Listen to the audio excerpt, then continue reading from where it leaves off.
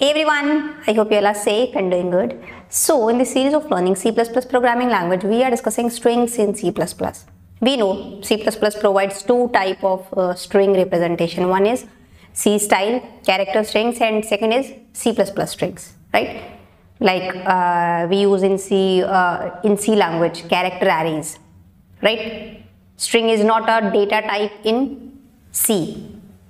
So strings are like character arrays. So C style string, those strings are also supported in C++. Plus now C++ introduced a new type of string, that is std scope resolution operator and string, right? So these are special strings, special type of string introduced in C++, and these are having many advantages over C style string, right? Few of them we have discussed in previous video. Like dynamic size, C++ strings are dynamic in size. They support many binary operators like plus, comparison operator, less than, equal to. We can compare two C++ string, or more specifically if I say two C++ string objects, because in C++ strings are objects that represent sequence of characters, right? So string is like a class also in C++, right? That is having many member function, right? So we create object of that string class, like vector is also a class. So we create a vector, right? So we create a string object of that string class, and with the help of that object we can use all those member functions, right? So all those member function we'll be discussing in this video practically with the help of program, right? Now let's see all those string functions with the help of program. So if you search these strings in C++ in Google, then you will get this website cplus.com. Here from this website you read everything about this std and this string class, right? So here you will get everything about string, the member functions. See, we have seen in vectors, same thing. The iterators we use in vectors, those begin, end, R begin, R and C begin, right? If you don't remember those things, please watch that video first, vectors, because we are not going to discuss everything in detail in this video, because we have already discussed these things in vectors. These will be working, same way as they work in vectors, same as it is, same syntax, everything is same. Right, same like capacity, size, length, these also we have discussed. Element access using this operator, subscript using add, front and back we can use, this thing we have discussed. Modifiers we have discussed there also, same thing. Some string operations are there, those 2 or 3 operations we will be discussing in this video, right? So first we will see this, let me just show you first this begin iterator. So it is going to return iterator to the beginning of the string. Same in vectors it will do, right? Returns an iterator pointing to the first character of the string, right? So if you want to print the complete string using iterator, we can do that thing also. Let's do this thing with some programs. Let's create a new file, string functions, and same include those header files first. So let's take a string. We have a string str, and let's initialize this. Here only we have like Jenny's lectures, right? And I want to traverse this from first to last. I want to print this using iterator. So how to create iterator?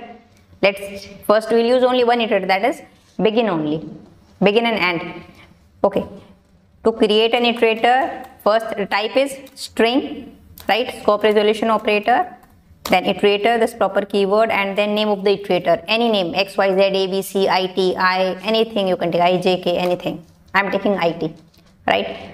So now in for loop, this it is equal to str.begin and it till termination condition is it not equal to str. We have end. This iterator is return will point the iterator to the ending of the string, last character of the string, right? And then it plus plus, right?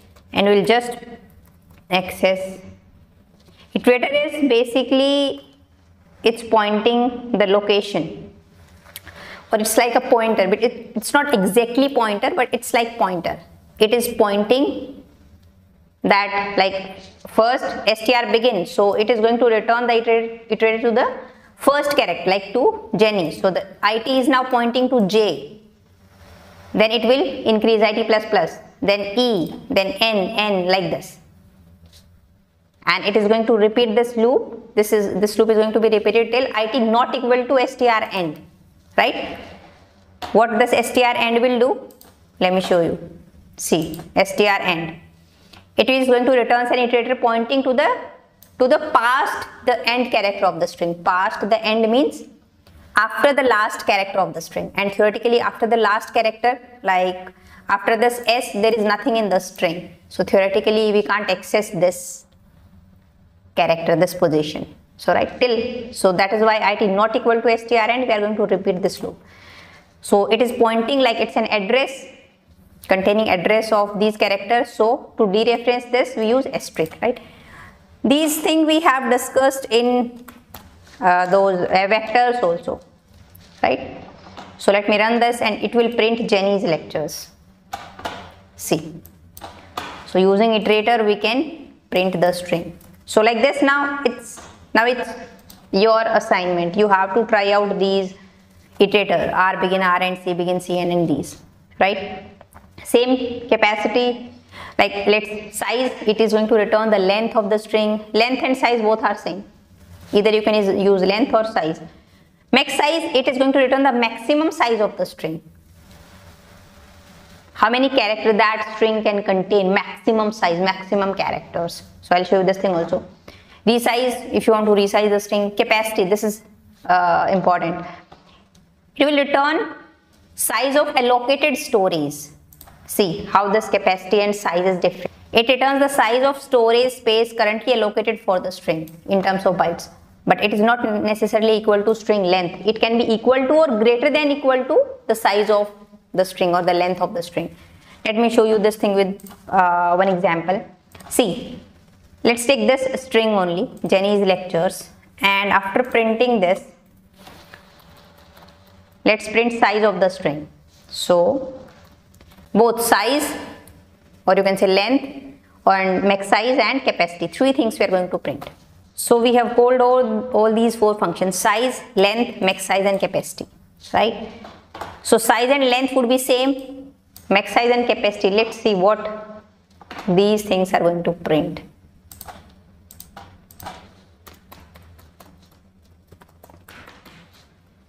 Let's put here a new line.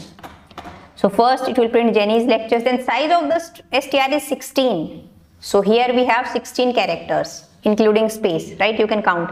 Length is also same because size and length both are same. Maximum size is this. Maximum character this string can contain this much. It's not necessarily that it can contain these many characters.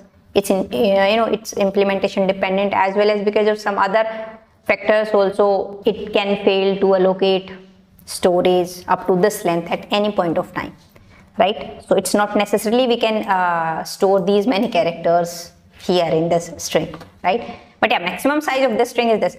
But capacity is 16. Here capacity and size both are same. But sometime you can find capacity is more than size, actual size. Maybe let's see this thing. But see, let me show you this example. Here in str we have a string. There we have hi Jenny, and I'm just printing capacity, length and max size, right? So let me run this, and in this case, see, capacity is 15, actual length is 8 only and max size is this only. So capacity can be equal to or more than the size, because actual size is only 8, hi Jenny, but capacity is currently allocated storage to this string str, this string s is 15 or 16. Let's run this and see again. It's 15, right? Sometimes extra space would be allocated. See, let me just show you this thing, what this capacity will do. Because of if you want to perform some operation like concatenation or anything else, because of that, right? See, it can be equal or greater with extra space, allowing the object to optimize its operation when new characters are added to the string, right? So it's not necessarily equal to the size of the string.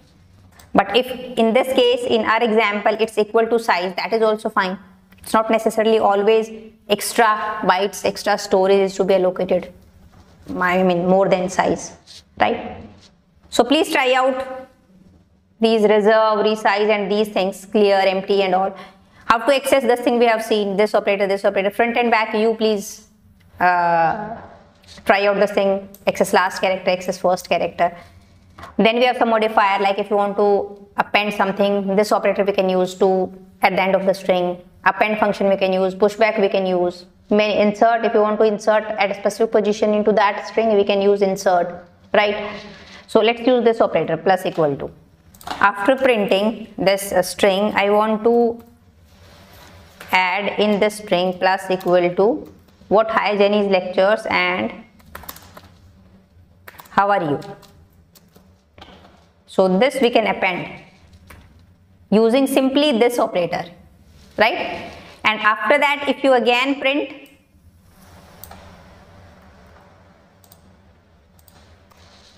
after appending this how are you at the end of this string after Jenny's lectures, if you again print, then see what it will show you. Let's run this. First was hi Jenny's lectures, then hi Jenny's lectures, how are you, with no space, right here between lectures and how. After that, size, length, and see now capacity is 40, but size and length is 32. Now capacity is more than actual size, right? So this is also fine. Now actual allocated space storage to this is what, 40 bytes, right? So using this we can append, or you can use those append function also. Rather than this, if you use the append function, then str dot append, and here we can use how are you. This thing is also fine. I mean you can use the syntax also, see same result you are getting, right? So please try out these different functions, plus more string operations. These are string operation, like if you want to generate a substring from a string, then we can use this substr, right? So let me just show you this, how to find out substring from here. So syntax is you just have to use whatever that string name str dot this function substring, and here you will provide the start index and the length of the string from where you extract. Start index is suppose 0 and length,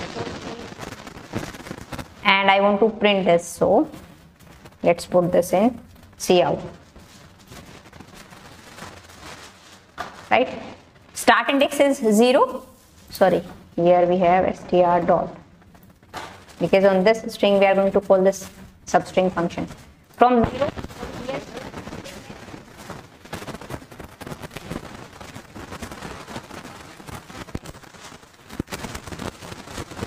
from 0 to h and I. 2 is not position or index. See, hi. Comment out this thing also. So this is start index and this is length of the substring you want to extract. Length means how many characters. So from 0, okay, let's modify this. I want to access from index 3 and length is 2. So index 3 means 0, 1, 2, 3. So 1 is space and 1 is, you will get J. According to me, I don't know. Let's run this and see. I'm not sure.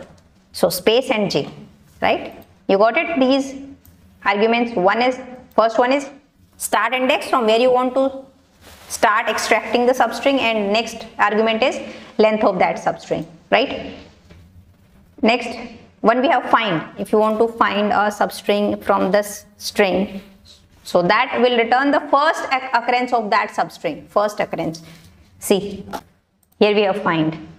So this will search the string for the first occurrence of the sequence specified by its argument, right? First occurrence.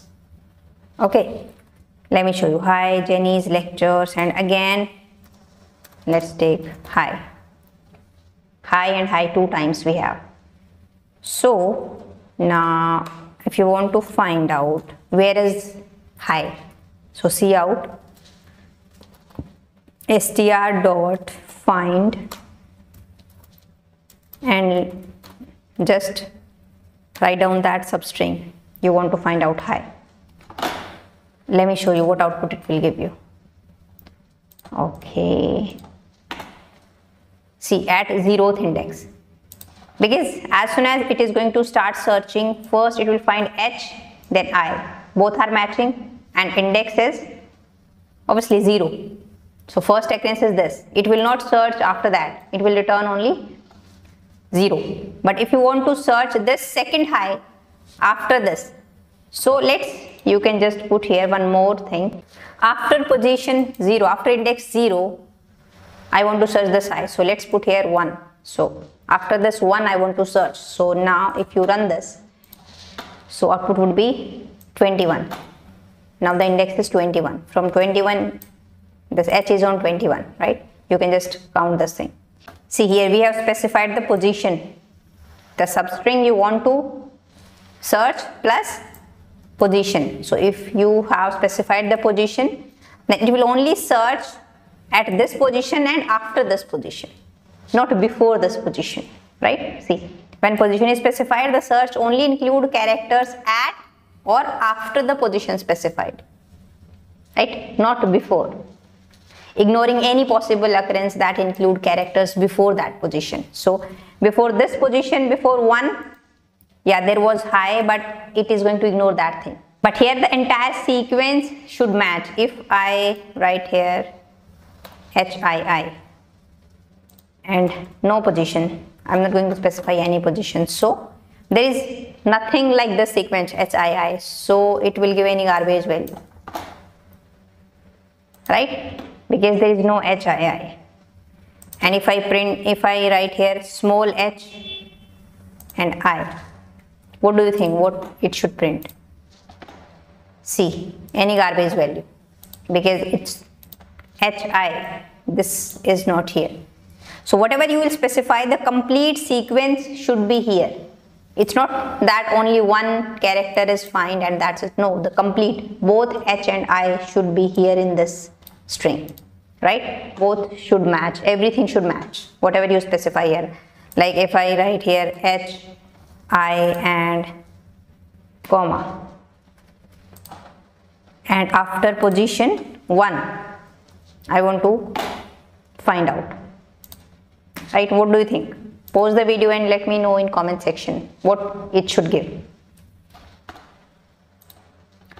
So there is nothing after 1, this kind of thing, so any garbage value, because hi comma, after 1, after 0 and after this index, we have only hi but no comma. So everything should match, right? All the character in given sequence. So please, you just try out these different operations. You don't need to remember everything, right? I have told you the frequently used operations, but you just try out these things. Once you are habitual of using this thing in your program, you don't need to remember these things after that, right? These are some known member function overloads, rational operators we can use with these type of strings, like this operator, less than equal to, greater than, less than, and equality check, not equal to, these operators we can use, right? Overload means the actual meaning of these operators are plus means to add 2 numbers, but here we are using to concatenate 2 strings, means we are giving that operator another meaning, plus operator another meaning, right? Less than we use to compare 2 integer, right? But here we are using to compare 2 strings, so we are also overloading or changing the meaning of that operator, so that is kind of overload, right? These are OOPs concept, right? We will be discussing these concept, OOP concept also later in the C++ course, right? Function overloading, operator overloading and overriding and all, right? Like plus operator used to concatenate string, this thing we have used, get line we have used. So you please practice, these member functions with the help of a proper program and all, right? This is your assignment. So I hope strings are clear to you guys. Now in the next video we'll see functions in C++, right? So now I'll see you in the next video. Till then, bye bye. Take care.